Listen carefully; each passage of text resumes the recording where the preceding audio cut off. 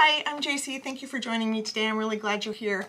As I've been filming over the last couple of weeks, I've realized how incredibly boring this wall is behind me. And it needs some zhuzhing up. It needs something exciting.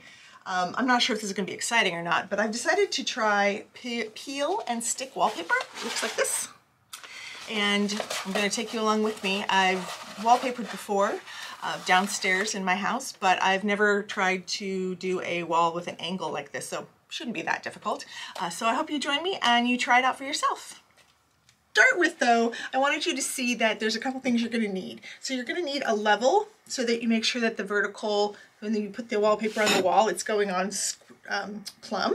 And then you're going to need something to like press down the wallpaper. They make wallpaper spatula squeegee things that you can slide and press it down. I don't have one. I've seen people use their hands. You can also just use any kind of putty knife that you have, but this is going to be too sharp for the wallpaper. It'll cut it. So if you want to make do with anything flat that you have, just take a cloth, wrap it over the edge so that you have a nice kind of cushion to that edge.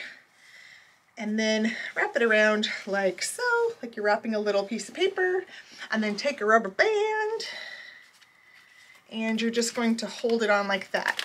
This way you can press down the wallpaper without cutting it or damaging it.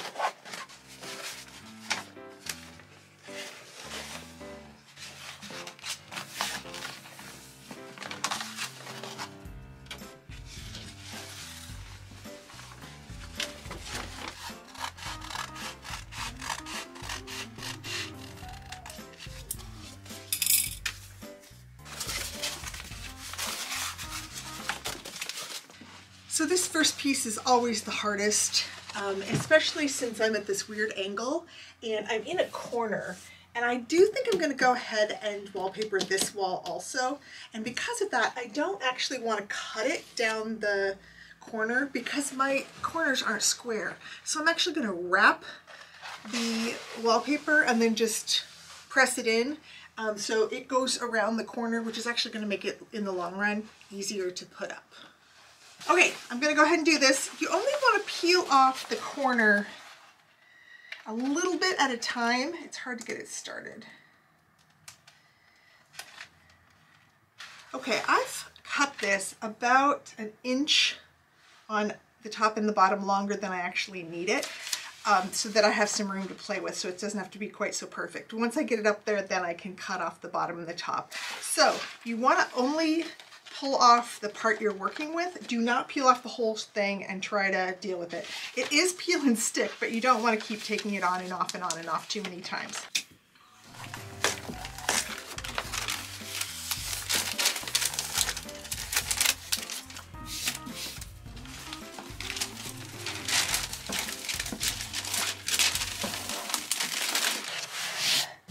Okay, I'm going to show you how to cut these corners. These are really not that difficult. They're just kind of a mess. So first thing I'm going to do is way up here where I have plenty of extra, I'm going to cut out that corner so that I can start to press that in.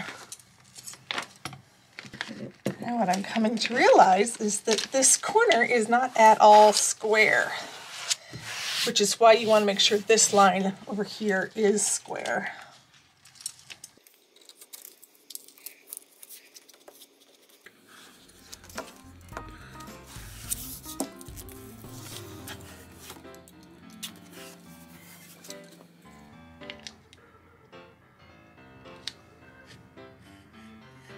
Use a very sharp razor blade.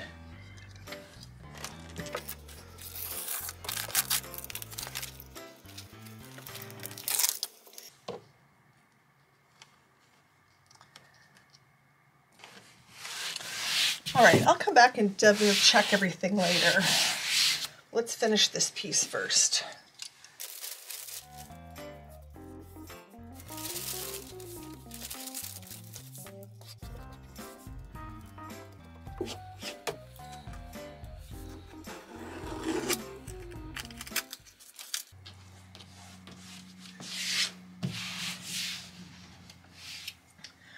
Okay, first piece is in. This is the hardest one.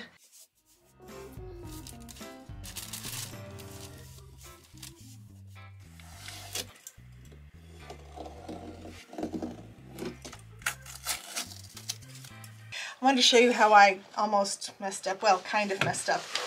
This particular paper, I don't know if you can see it very well, but on the left-hand side there's a white line, and on the right-hand side the arches just kind of dead end. And they're supposed to go up from left to right. I should have hung the first piece on the left, and then the next piece barely hangs over, and that way there's no, you don't see these breaks. So what I had to do was, because I wanted to start in that corner, as I go across this wall, I've been having to lift up this paper just the tiniest bit and slide the next piece under it so that this white line is there.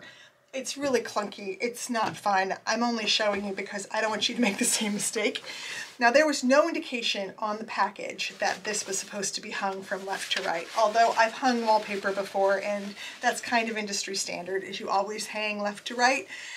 So if the paper doesn't say otherwise, please start on the left-hand side and save yourself a whole lot of trouble.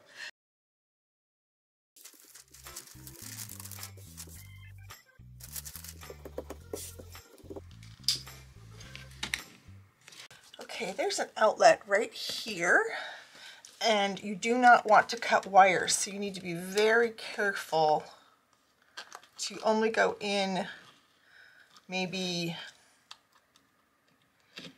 a millimeter. See, there's electricity. You do not want metal. Don't put metal in there. That's very bad. Okay, now that you've got this, just be careful with it. And then this goes here.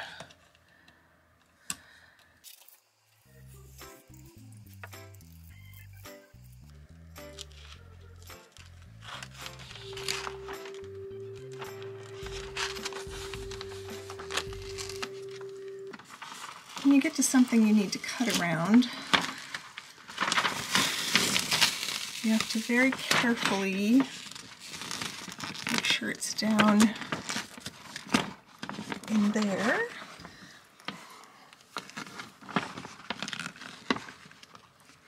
Like so. And then you can feel where the edge, there's the corner. I would cut in from the corner a ways.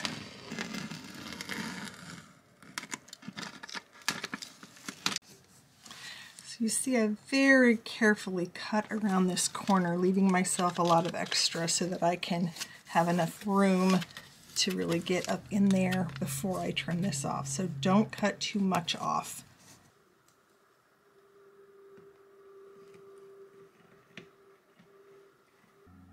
I think the main thing is just to go very slowly, take your time, and really be careful with that blade, especially around the corners. Thanks so much for joining me. This ended up being more of a pain than I thought it would be, but I like the results, and I hope you do too. Give it a try and let me know how it goes. Thanks. Bye. You ready to come help me edit? Yeah?